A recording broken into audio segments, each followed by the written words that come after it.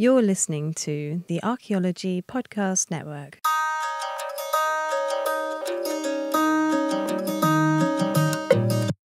Animals, Episode 60, Ancient Crafts and Gross Stuff, Experimental Zooarchaeology. I'm your host, Alex Fitzpatrick, and with me as always... Simona Falanca. And yeah, I mean, it's basically what the title says. We are going to talk about experimental zooarchaeology, and more importantly, it's another case study heavy episode, folks. So, all in all, great up already. Yep, every segment is third segment.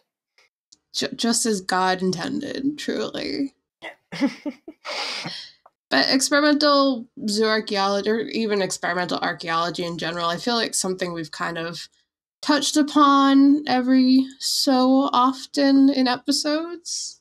I think most likely, because I mean, a lot of the case studies in particular are sort of sometimes focus on how certain hypotheses have been proven through experimental means. So yeah, we've definitely kind of touched upon it a bit, but just as a bit of a quick kind of debrief on what we are talking about, in case you're a new listener and this is your first one, in which case, hello and sorry for starting you off like this.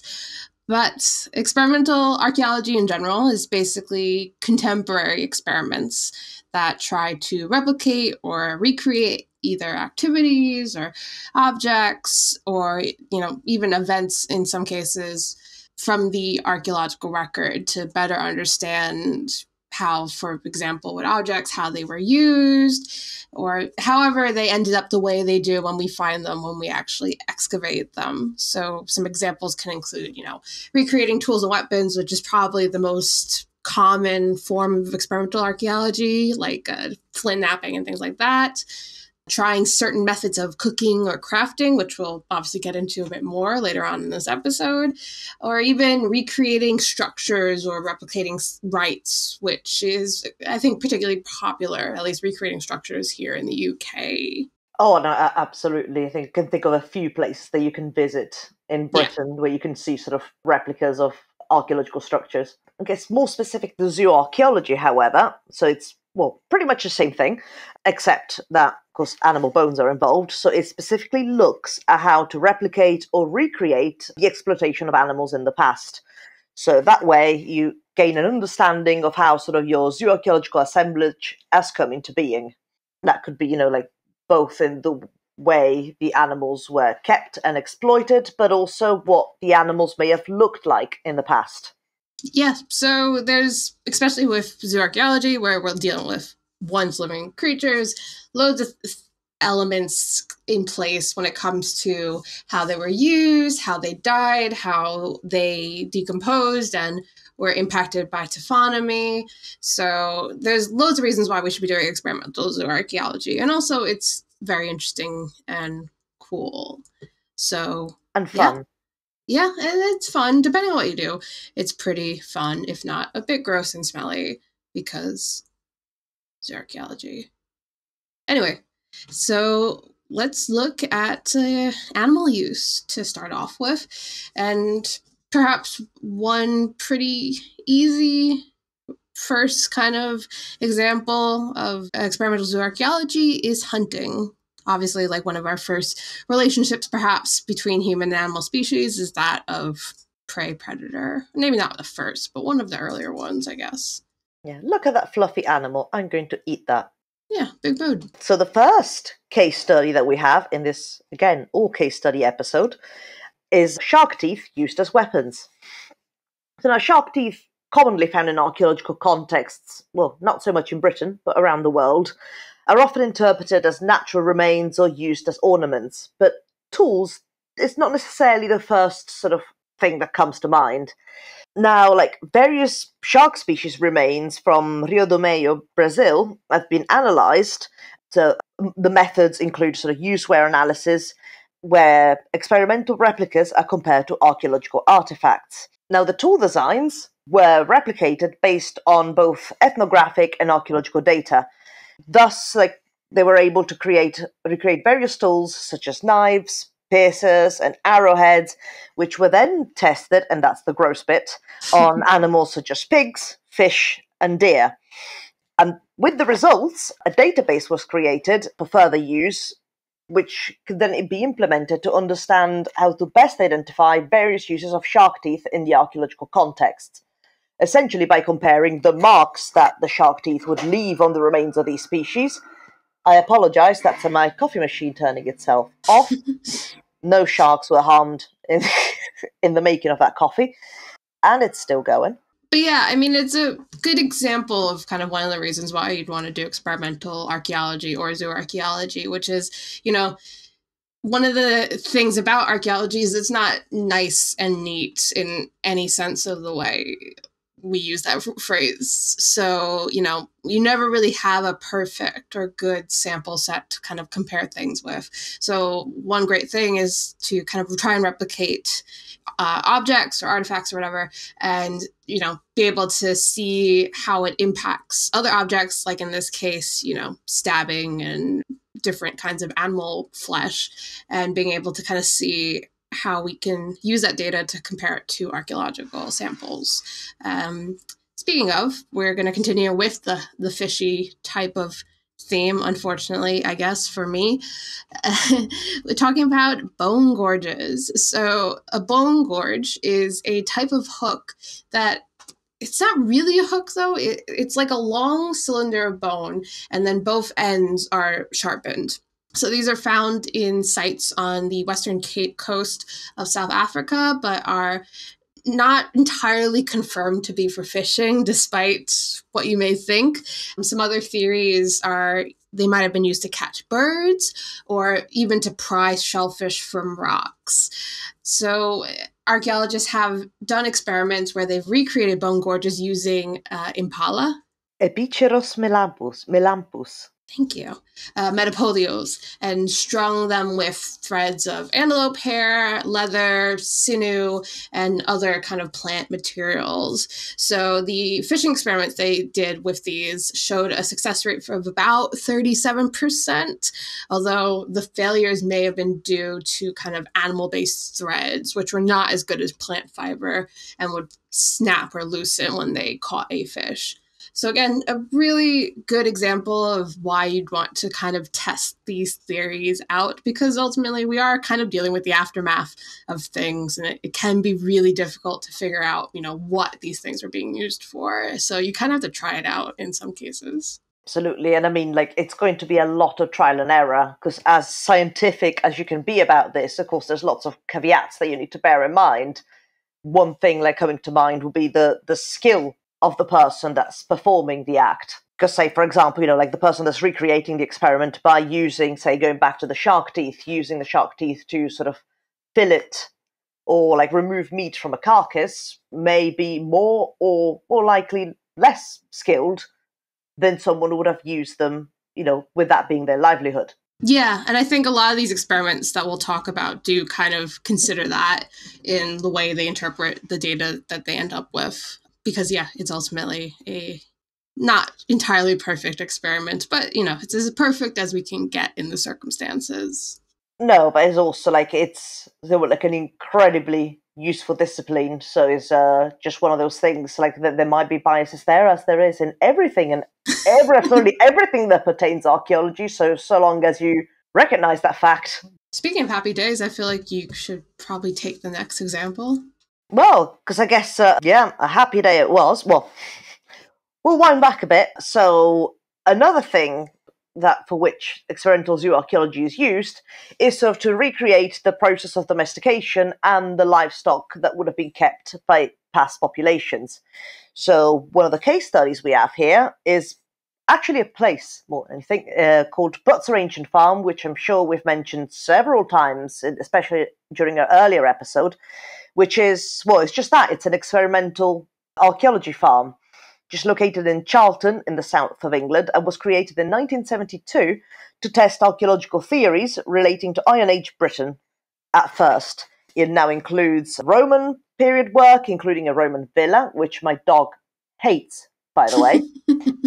Well, because they've got the period-accurate statues and the bright colours, and she hates them, which...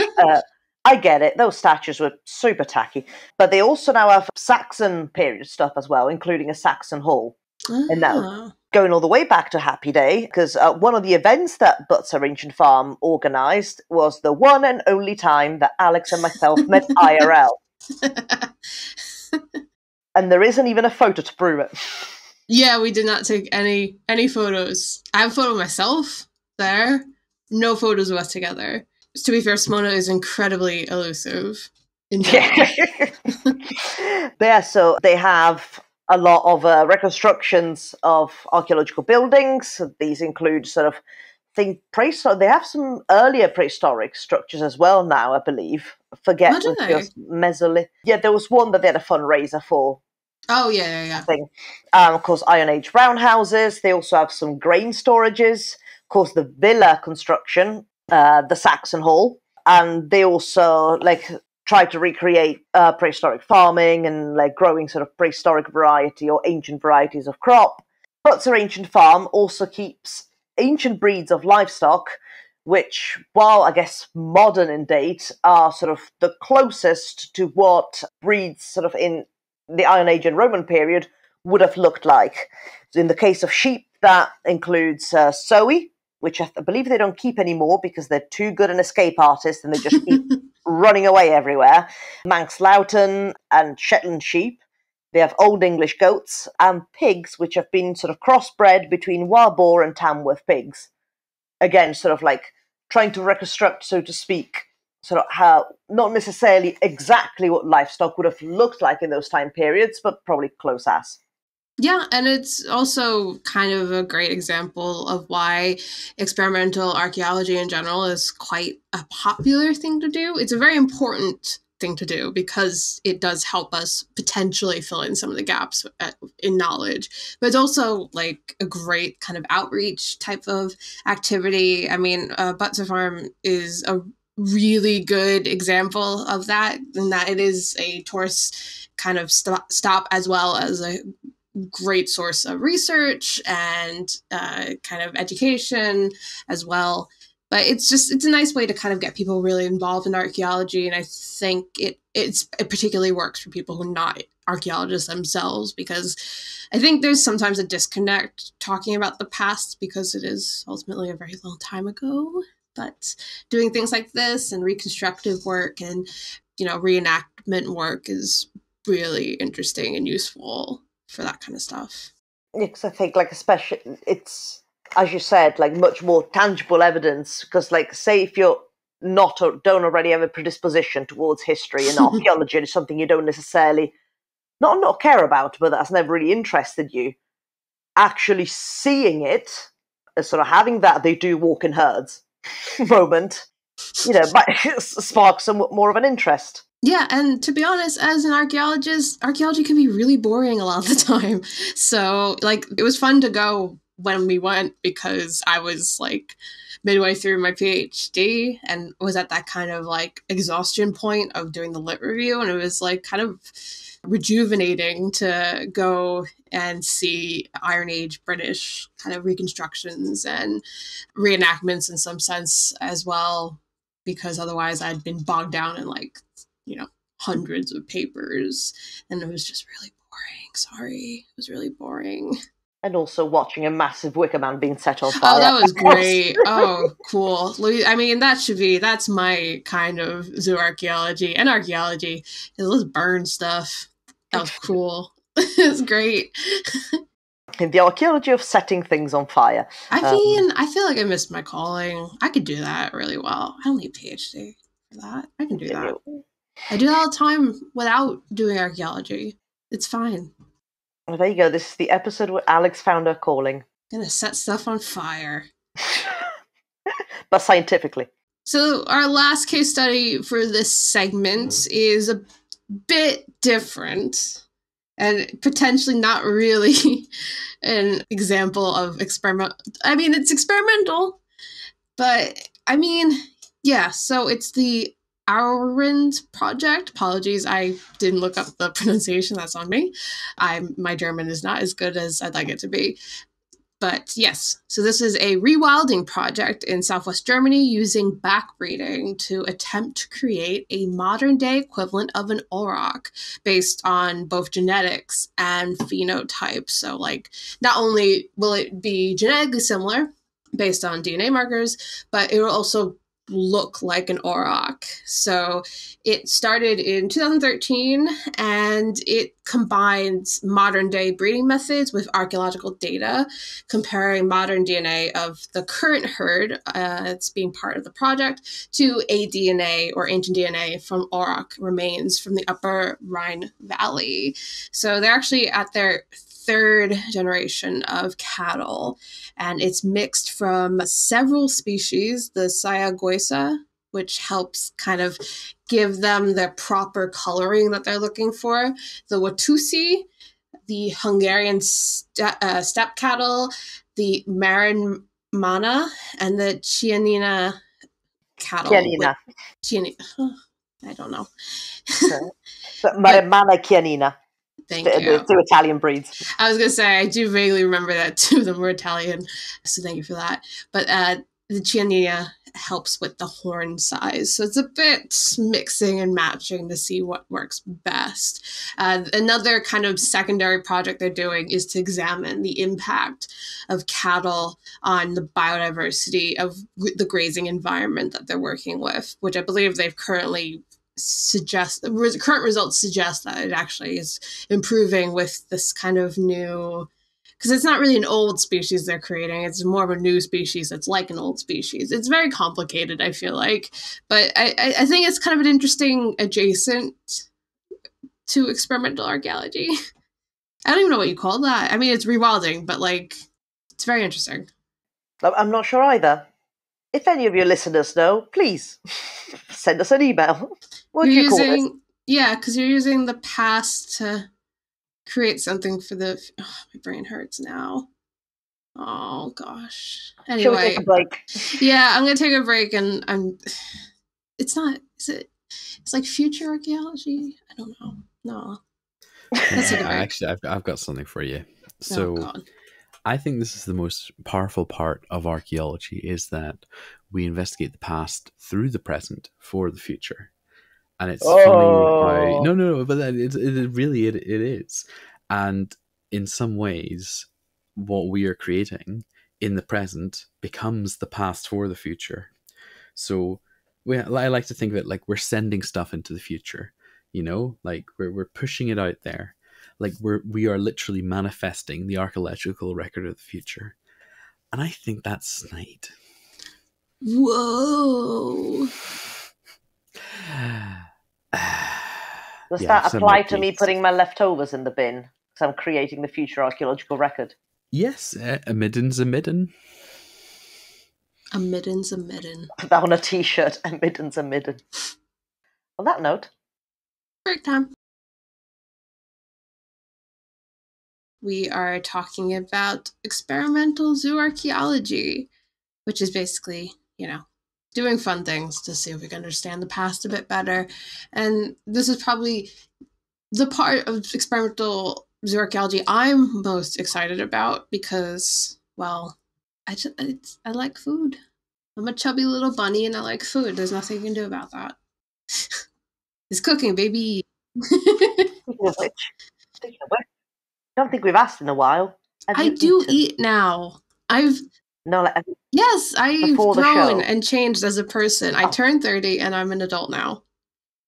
And I eat dinner before I record my podcasts. So, what a character arc. 5 years we've been doing this. You started to see like character development. I mean, you know, you're still the youngest here. So. Yeah, this is true. I'm the baby. It's dinosaurs. Dinosaur show. For the youth out there who don't. Yeah, I know. I got it. It's really funny how this just seems to be like, this is the theme. Like, archaeologists do not do dinosaurs, but I feel like we're all kind of like, we got our fingers in some dinosaur pies. You know what I mean? I wonder if a dinosaur pie would be good. Anyway. Oh. Do you know what? Yeah, sorry. Let's not go down that road. I mean, I had crocodile once yeah. in a burger, and I wonder if that's like similar. Isn't that supposed to taste sort of like fishy chicken? Everything tastes like chicken. That's how I think frog tastes like. So, yeah, probably. Maybe. Sorry. With all this talk of Yeah, food. well, we can actually look at cooking in two different ways when we come to kind of experimental zooarchaeology. We have, again, the stuff that I'm excited about, which is eating food, but also, reconstructing the recipes themselves. There is a plethora of ancient and otherwise old recipes that we have that is available for us to kind of reconstruct through remaining literary sources, and also kind of just the general modes of processing and preparation and preservation. You must be very keen to get to the first case study. Well, I was going to lead into it saying that might be one recipe that you would not be keen on tasting, because it just sounds gross, but is Roman garum. For the uninitiated, it's a Roman fish sauce made from fermenting fish with salt, herbs, and spices. I am sorry, that sounds disgusting. I mean, I'm partially Norwegian, and fermented fish is like kind of our bag, and I have to eat a fermented fish every year for New Year's, so it's not that bad, just saying. Oh no, we do that as well. We have a type of fermented cod, which just by the smell alone I've always refused to try. But yeah, no, we have a type with stockfish, so yeah, it's a type of fermented cod. Just smell alone, hard pass for me. I prefer my sort of modern, more Roman, is an Italian fish sauce of just your olive oil, lemon juice, some garlic, and oregano or parsley. Lovely, goes down a treat. But garum, in spite of the Romans having a habit of writing everything down, even stuff that really, please, why? The exact preparation details of garum were not actually well known. Some texts provide a general idea of the recipe, however, so that was used by researchers at the universities of Cádiz and Sevilla, who extracted the chemical composition of archaeological garum remains, including fatty acid and mineral profiles. From that information, and the little we had from the written record, they worked backwards to attempt to reconstruct awful fishy sauce.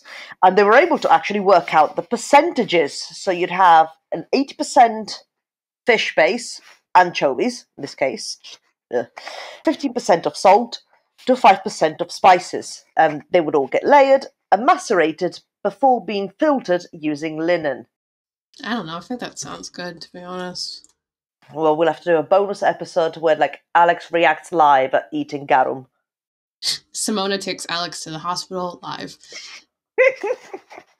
Anyway, to kind of continue the fish theme that I really didn't think that I was going to do in this episode, but apparently it's just all fish all the time, sadly for me again. Talking about cooking fish on Holocene hearths. So burnt fish assemblages have been found on Richardson Island, a early Holocene site in Haida Gwaii in Canada, which was derived from several hearths that were kind of recovered. And it was a really interesting kind of assemblage. There's a very diverse fish species composition, with most of the bone coming from rockfish. Sebastis species. But they were smaller than would be expected.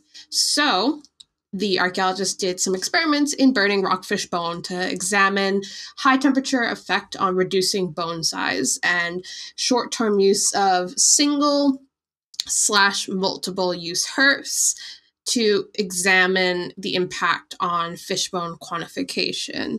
So results indicated that burning was actually not enough to account for the size difference as observed in these archaeological remains, and short-term use of these hearths results in more fragmented and differential preservation across fish species and bone elements. So it would ultimately make identification processes difficult, especially for kind of figuring out the number of individual species and the minimum number of individuals. And to be honest, fish bones, annoying to work with anyway. I didn't have to do an experiment to tell you that. So, because burnt fish bone, that just sounds like a headache. Unburnt fish bone is a headache enough as it is. Yes, as my master's research showed me, taphonomy and fish bones are the worst. Just No. Bad times all around. But moving to something a bit bigger than fishy. fish. Not fishy, quite a lot bigger, a bit more beefy but gamey. Red deer. We'll be looking at recreating processes for red deer butchery. So this was an experimental butchery project undertaken by French researchers as part of Des Traces des Hommes, which is a collective project for which the butchering of 18 half carcasses of red deer, Cervus elaphus, was undertaken using Middle Paleolithic stone tools, which to be fair sounds like both fun and a bad time. Of course, they had a strict protocol in place to ensure that the butchery activities were recorded carefully, in a scientific way for identification purposes. And then they used the results to update Binford's original coding system for butchery activities and provided further information on less understood activities such as tendon extraction and skinning. Because, believe it or not, there are multiple ways you can skin a deer. And boy, do I wish I found this paper before I submitted my PhD. Would have saved me a lot of trouble trying to update Binford's coding system myself. Yeah, anyway, we'll move beyond that and we'll head to 17th century meat preservation. So a little bit different than a lot of what we've just been talking about. Not really the processes themselves, but kind of, how do we keep the remains good for a while? So base salts, aka solar salt, now known as gray sea salt, that is a lot to talk about, which was basically salt that was evaporated from unfiltered salt water via the sun, hence the name solar salt, but it's base salt, but it's crazy. Anyway, so it was identified in various pre-industrial recipes, specifically for meat preservation.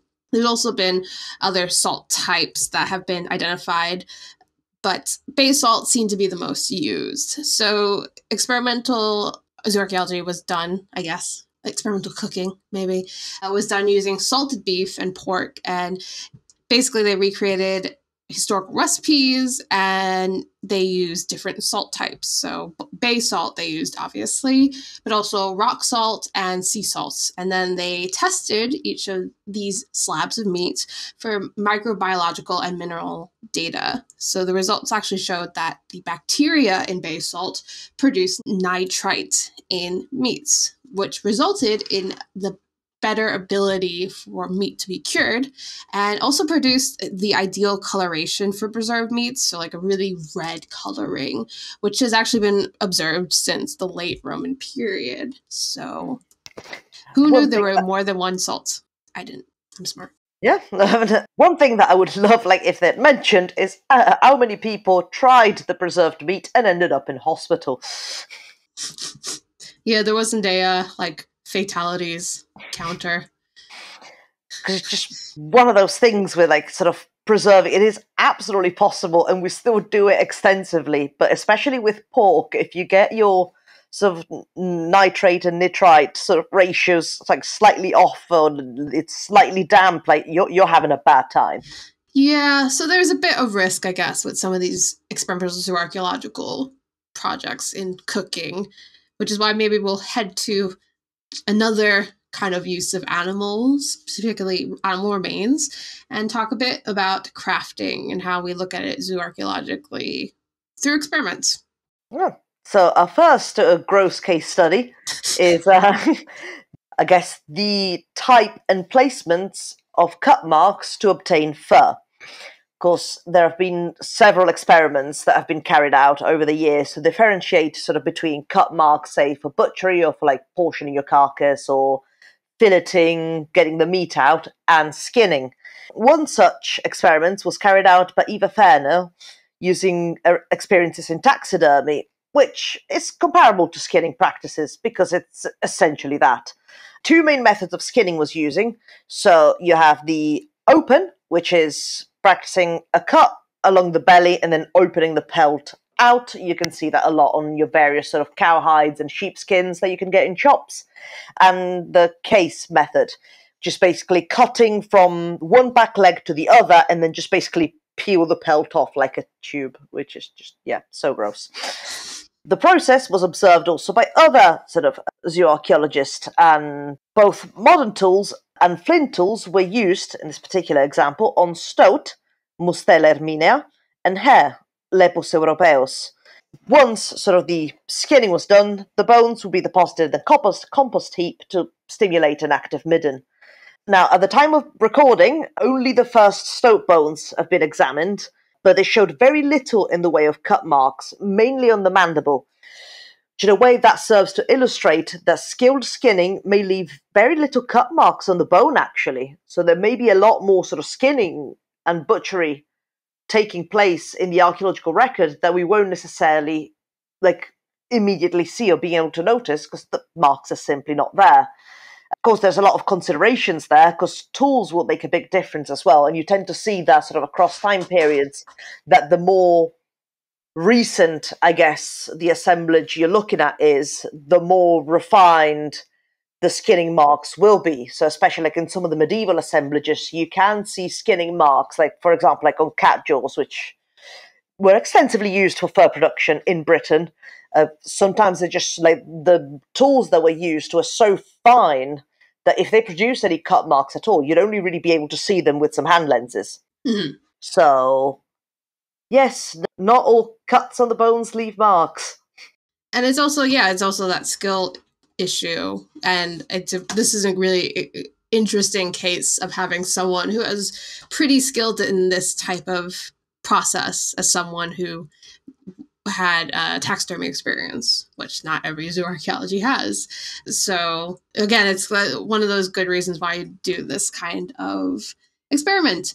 But it's not always this gross.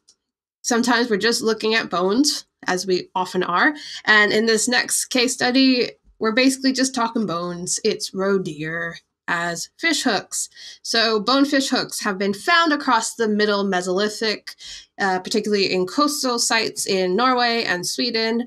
And the assumption was always they were made from kind of cervid bone, but it wasn't entirely sure what species, because most of them were not well preserved, many of them were burnt, a lot of them were weathered, and they couldn't really be ID'd using zooms, aka zooarchaeology by mass spectrometry. So the only way they could really kind of figure this out is to kind of do experimental replication. So they used metapodials from various deer species to better understand the actual creation process. And more recent experiments have shown that roe deer, Capreolus. Thank you. May have actually been used, but they were very fragile, which on one hand may explain why we have so little preserved fish hook bones, but also may indicate that they just weren't the first choice or best choice, and they were used because they were easier to get, potentially. Moving on to, I guess, a more ethereal case study.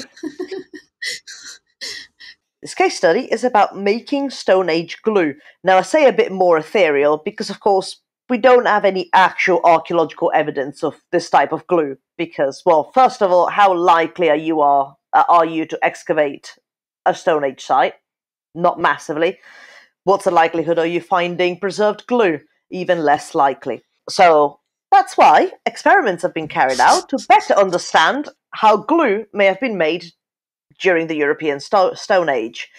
Several attempts have been made, including using birch tar or pitch, pine wood, tar and pitch, pine resin, charcoal, and hide. And what these experiments have concluded is that hide glue made using rawhide from cows and pigs showed that, well, making glue out of a pig hide is a bit difficult because there's just a bit too much fat content. But the cowhide, when boiled, actually created a fairly flexible and strong glue. So this would have come in very handy for tool and weapon creation. Only slight teensy little flaw in this type of glue is that it loses effect once wet. I mean, again, you know why we need to do experimental archaeology? Because we don't have the actual evidence. So it's kind of just like, well, why not, right?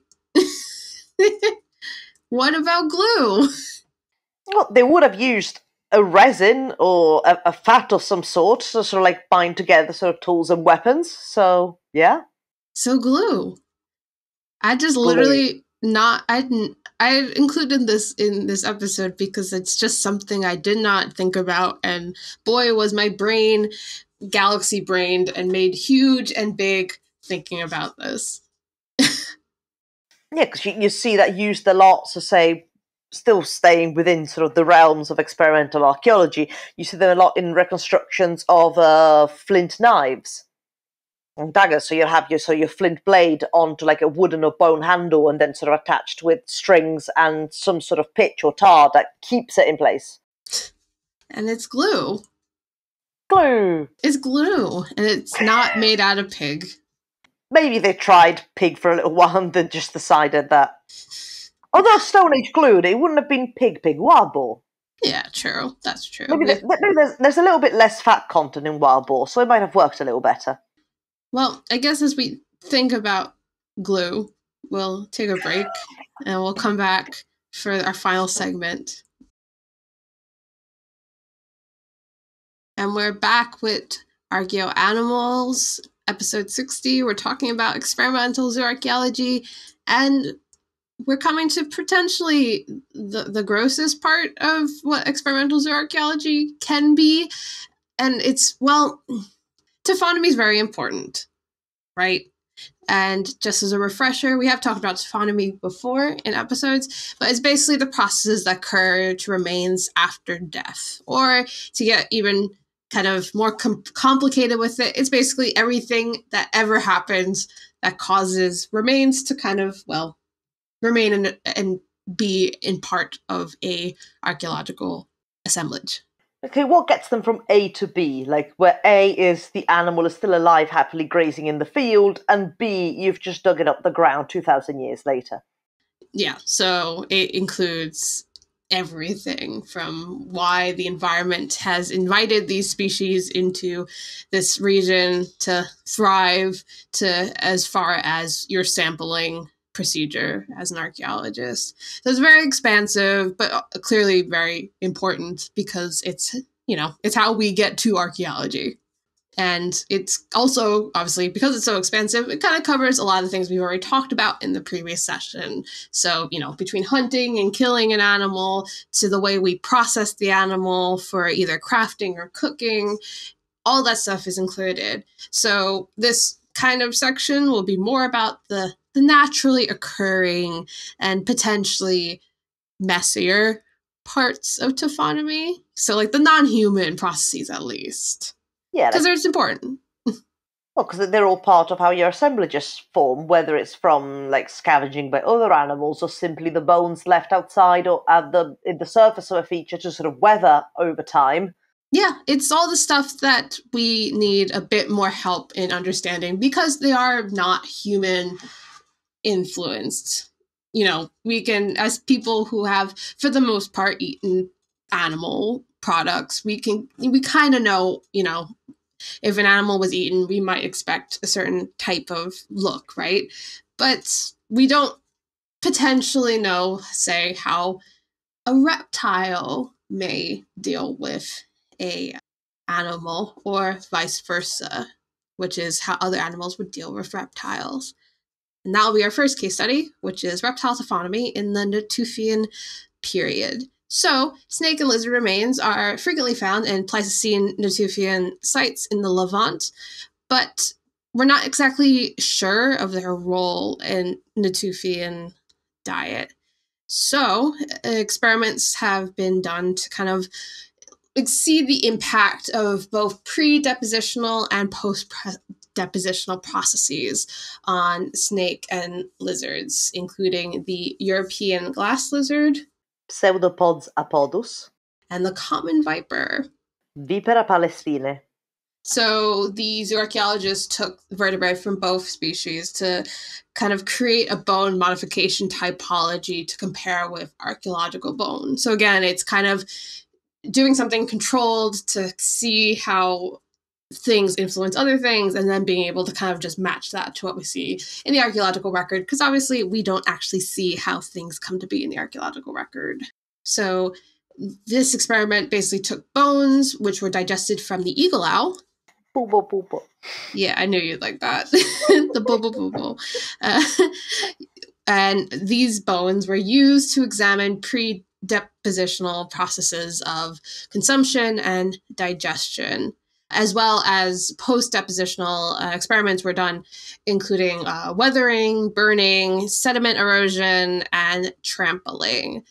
So all these experiments were done, and the zooarchaeologists would look at the bones as they appeared afterwards and kind of make notes on how the bone surface was modified, the various patterns that were created, and they would make them into categories and eventually make this into a typology, which is great because it makes everyone else's lives a lot easier because you can just look up the typology and compare it to the bones you have. So thank you for doing that work, especially with such relatively small bones like reptile bones. And, well, the results of this project, when compared with archaeological bones, showed that the latter had less observable evidence of digestion and more evidence of trampling and erosion and breakage. So this actually was actively used in this project and helped to identify patterns of consumption in domestic and non-domestic contexts. And you would be kind of surprised to see the impact of digestion on bone as something I've seen firsthand. Fun fact, it gets very compressed and eroded because of all the fun, acidy bits in your body. Yay. Yeah, it creates sort of like weird concretions. It's so weird. And like the compression as well is really interesting.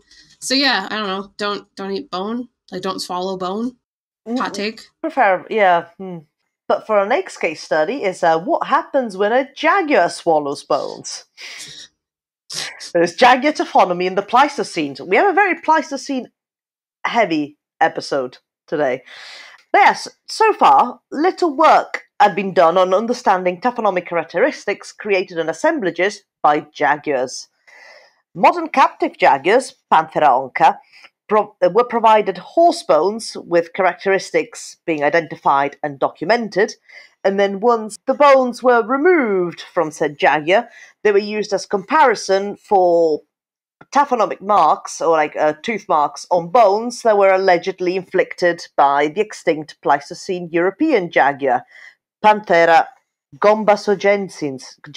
That's just unnecessary. Yeah. Panthera gombasogensis.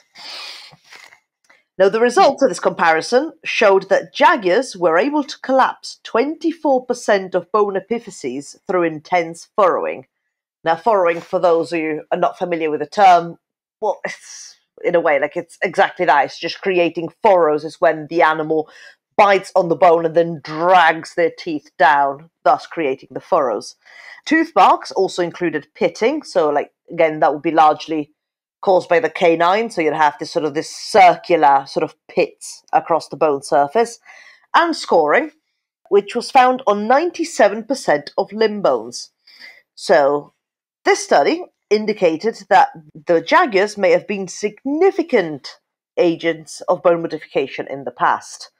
I mean, of course, another big one in the Pleistocene would have been hyenas that absolutely chomp on bones to oblivion and are probably the cause behind a lot of very severe fragmentation of bone remains from the Pleistocene. But it also kind of makes sense why we have so many Pleistocene examples in this episode, which is it is quite far into the past at that point. So we are getting to the point where, you know, we have less and less evidence per se to kind of work with when we're trying to understand archaeological assemblages. So that is where experimental archaeology and zooarchaeology comes in to, again, kind of fill in those gaps in a way. And with zooarchaeology, obviously, we do have the kind of ability to find comparable modern day species and, you know, see what happens. Obviously, it's not going to be 100%. There always will be slight differences.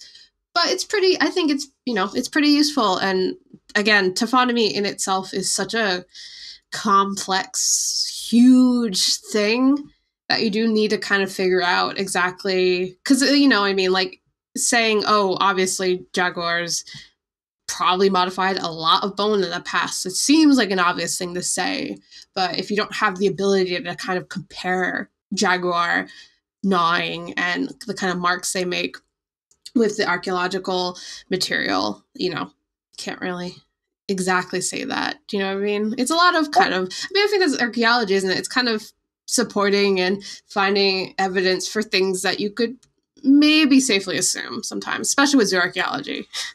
Like some of these theories, especially in the case of like tooth marks, like I guess experimental work is the closest way to sort of prove your hypothesis, because species like different carnivora species could leave very similar marks on the bone. So if you've got a bone that's been sitting around for 25,000 years and it's got some pitting, I mean, like, to be fair, there are probably people that can work this out, but would be able to just pull it up, look at the tooth marks, say, oh yeah, that was a jaguar, oh, that was a Cape lion. Comparison is absolutely the best way to learn and identify these things. And there have been so many predators, and again, carnivora species in the Pleistocene period, because you would have had your jaguars, you had the hyenas, the lions. It's looking at sort of their modern sort of counterparts, especially in the case of hyena, where it's almost essentially the same animal. You're going to get a much better idea of what sort of bite signature that species leaves on the bones. And if you're interested in a much more light version of that, you can try this yourself with your dog, if you have one. Which I absolutely never, ever have done this myself for fun. But if you get, again, a bone, please don't feel like I should stress it. Not a cooked bone, a raw bone, please. And you give it to your dog, and you let them have fun with it for a bit. And if it's safe to do so, again, not if they have any resource guarding or anything, please. Yeah.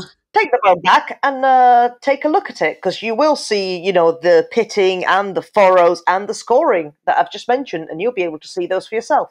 It's interesting because my cat has actually been doing contemporary kind of experimental zooarchaeology, where she scratches and scratches at my rented carpet and is trying to see the taphonomy that she leaves behind.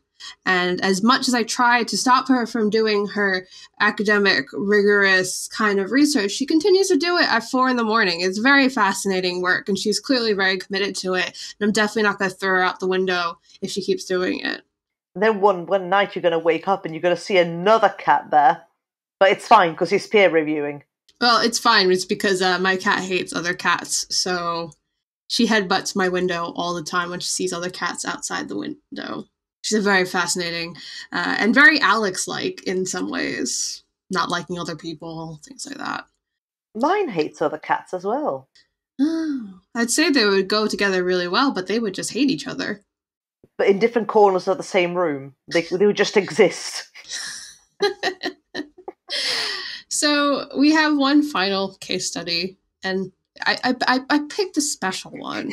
I picked a really interesting and thought-provoking one. I really want the listeners to kind of take away with the kind of majesty and, expansiveness of the, how we're thinking about the human condition, how we're thinking about human relations with the world when we do experimental archaeology and zooarchaeology. And of course, I am talking about poop. Do you know how happy I was when I found this case study? I was like, by God, this will be the capper on our amazing episode. We're going to talk about poop. Our opus magnum. Poop. It's poop. It's glue, and then it's poop, baby. The taphonomy of livestock dung, something I never thought about in my entire life, and boy, have I ruined my life now. But it is important. Dung is very important, folks. We need it. So experiments were used to, better understand the preservation of microfossils in dung, specifically opaline phytoliths and calcitic dung spherulites. Again, something I have literally never thought about in my entire life. But boy, we're all learning together about poop, aren't we? And so these things, these microfossils, actually originate in the digestive tracts of animals, and they can be used to indicate herbivore presence in areas, as well as support research into ecological strategies in the past, because obviously, like I said, as much as it's fun to joke about poop, it's actually quite important and has a lot of uses outside of being poop. So something we actually didn't really talk about that much in this episode, but is actually quite useful in experimental archaeology in general, is ethnography, which is basically it's an anthropological approach. Although archaeoethnography is a very common kind of practice, you basically go out to places and spend time with people and kind of learn from them their experiences with certain things. So in this case, with this experiment, ethnographic fieldwork in Bestancer in southern Kurdistan was combined with modern samples taken from local cattle, sheep, and goat to kind of get an idea of how dung was being used for farming strategies in the area, and, basically what the poop looked like, and kind of what the microfossils looked like. So ethnographic fieldwork also provided information to understand external factors that could impact dung composition. Because again, taphonomy, very expansive. Never really thought about using taphonomy to understand poop, but hey, my brain is small, and now my worldview is so wide and galaxy brain, now that I've read this paper. Yeah, sorry, I'm just thinking about how sort of like approaching sort of these populations went. You just like go there like, hello, I'm trying to do some research. Can I look at your cow's poo? I mean, it's very important, clearly. No, it is. But I just wouldn't like the reaction of the people say like, oh, I think that they want to look at my cow's poo. Like, they're probably like, we should probably know each other first. Like, pleasantries should be exchanged. Find me a meal first. But yeah, so there's loads of different things that actually impact the dung composition. So your environment in general, the animal ecology, grazing patterns, penning strategies. There's a lot at play here that, again, never really thought about. Boy, I cannot believe I've never thought about this. And also, like I said, there's other ways to use dung as a fertilizer, but in this case, dung was actually burnt to simulate the use for fuel or preparing for use as a building material, and then it was analyzed as part of the experimental zooarchaeology. So, results from this work indicate that increased heating and higher temperatures impacts the durability and preservation of microfossils through deformation, which is further impacted by composition of dung based on plants ingested. So for all those lucky archaeologists who get to look at poop and make that their speciality, this research is actually quite useful. It's something, again, like you, I would have never thought of that myself. And yeah, I mean, it's fun to joke about, but honestly, I think it speaks to why I like archaeology, which is there's so many ways to go about it. You can go about it by looking at hunting, you can go about it looking at just animal remains in general, and you can go about it looking at poop. Yeah, because like I knew that sort of like would have been used, like I think it was used like in Britain as well, like both as like as building material and fuel. Yeah. But yeah, the preservation of microfossils sort of within that's not crossed my mind. Yeah, it's like that thing where as we get more technologically advanced with the way we can research archaeology, we can actually get into this kind of nitty gritty even more. I mean, even looking at like pollen archaeology and all that stuff, that is just, it's too much for my tiny brain to really understand. I think, all in all, what is safe to say that experimental archaeology and zooarchaeology in particular is in equal parts gross and fun, but I think we've established through all of these great case studies that it is also a vital part of the archaeological scientific process, because it has given us the ability to prove a number of hypotheses that we would not have been able to otherwise. And if you want to hear us talk about more of these hypotheses in various zooarchaeological forms, you can listen to the rest of our episodes at archaeologypodcastnetwork.com/animals. You can find us on Twitter at archaeoanimals. And you can find us wherever you listen to podcasts. Make sure you like/subscribe/follow. I don't know what the terminology is anymore. Tell your friends about us. Tell them that you can learn about both poop and glue in the same episode. We are that good. And other than that, we'll see you next time, folks. Bye. Bye. Thank you for listening to Archaeoanimals. Please subscribe and rate the podcast wherever you get your podcast from. You can find us on Twitter at Archaeoanimals. Also, the views expressed on the podcast are those of ourselves, the hosts and guests, and do not necessarily represent those of our institution, employers, and the Archaeology Podcast Network. Thanks for listening.